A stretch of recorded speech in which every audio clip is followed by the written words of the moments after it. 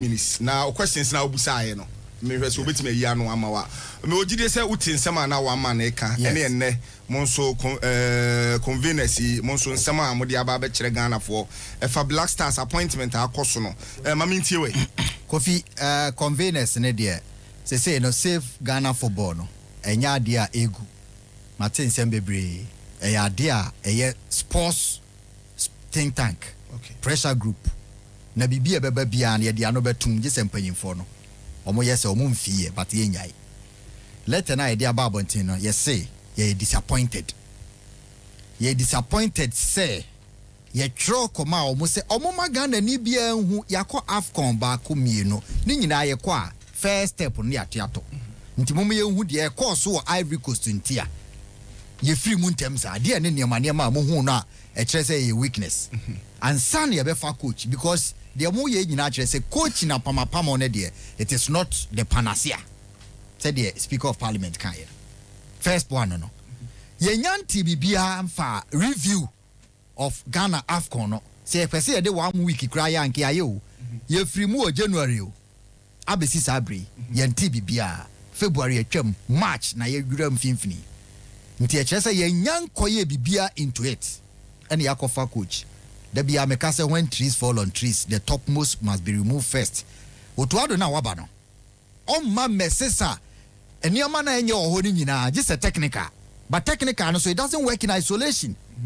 enioma e wo ho a enye no a o ma find out say we na ma ye ball form no na nke ye hu se we na ma ye hwia so ba o ma dwene say ya fa otuado no dey ye wie nti disappointment ne say we are still not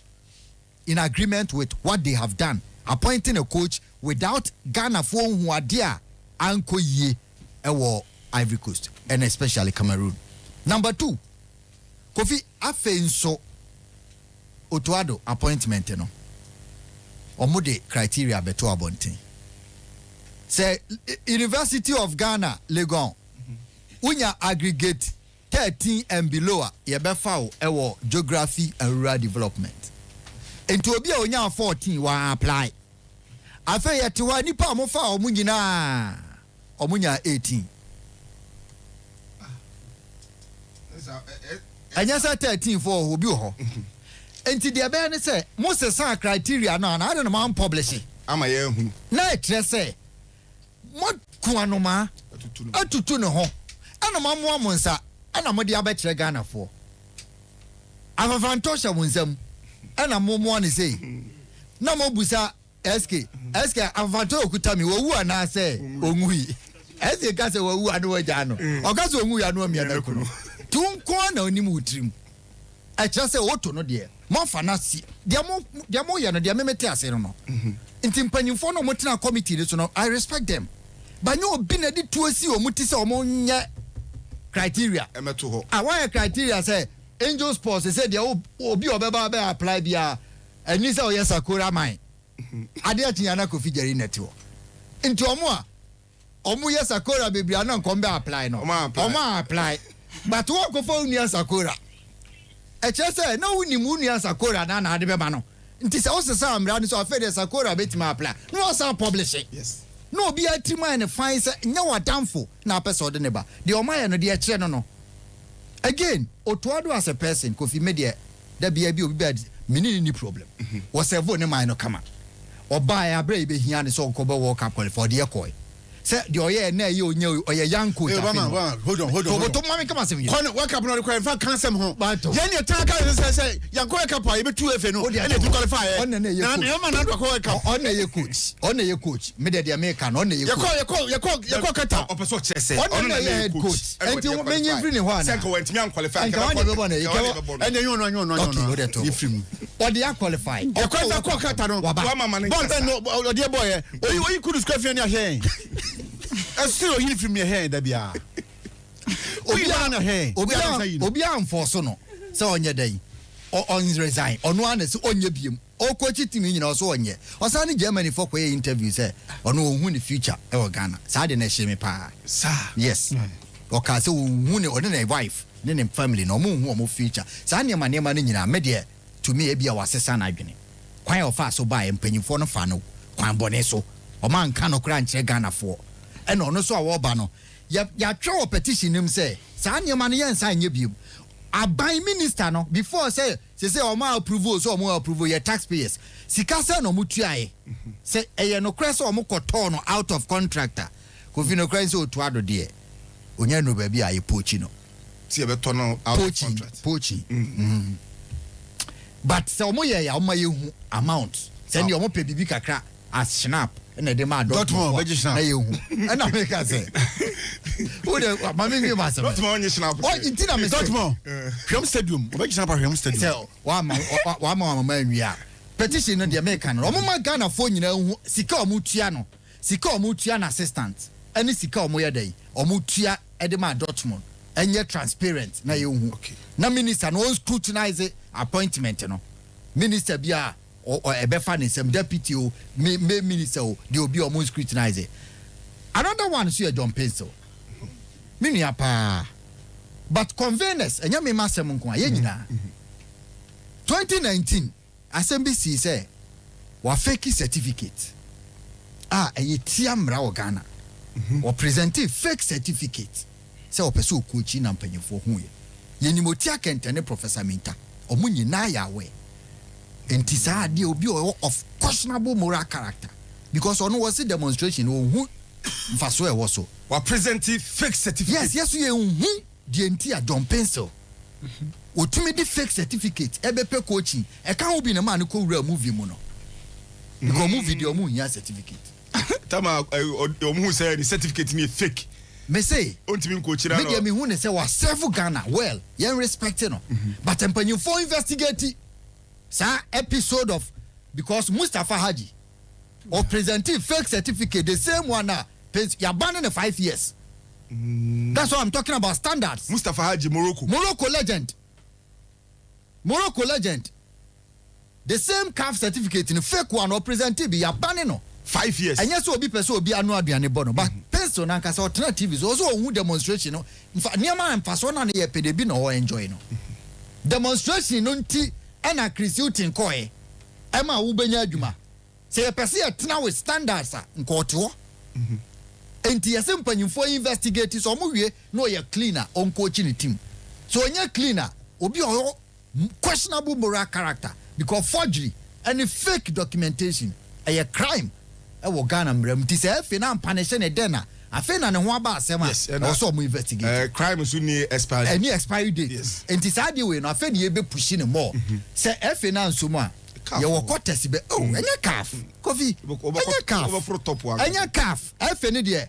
me pese bi a Paintsil enye personal ade yes but said you no timi tena TV so expressing ho ye adwuma ho no